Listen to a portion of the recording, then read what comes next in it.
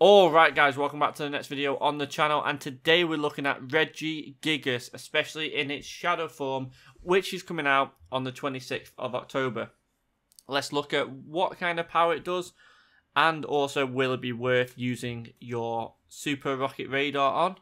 So let's get straight into this with the stats. So a max CP of 4,913 with an attack stat of 287, a defensive stat of 210, and a HP stat of 221.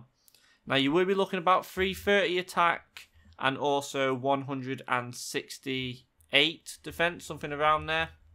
So not too bad of a Pokemon. It does lose some of its bulk but gains a lot of power.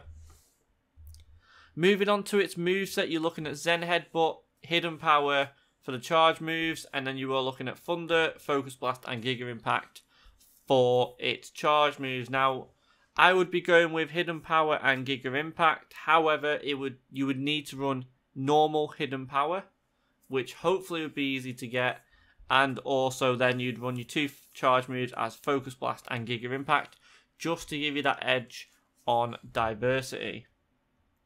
So, looking at raids, we'll be looking at 2,483 for a max IVC Pokemon. And then we'll be looking at 3,104 CP for a weather boosted maxed IV Pokemon. So very different there. You're looking at about 600 difference in CPs. So definitely keep an eye out for the higher 3,000s and then just below 2,500 to get your 100% IV for REGIGIGAS.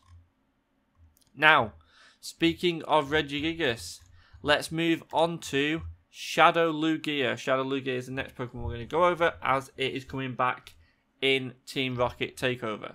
So, Shadow LUGIA. This is finally returning to Pokemon Go. However, it is, from what we can tell, it's not the Apex Shadow, which is really unfortunate because Apex Shadow would be a lot better. So let's look at Lugia's stats.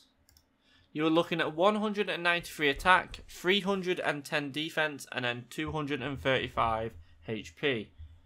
So, when you're looking at attack, you're looking at around 240, but then you are going to be looking at 240 defense, while you lose so much bulk by putting the shadow on Lugia, and you also don't gain that much attack for it. So, it's probably not the best Pokemon to be using your Rocket Radar passes on.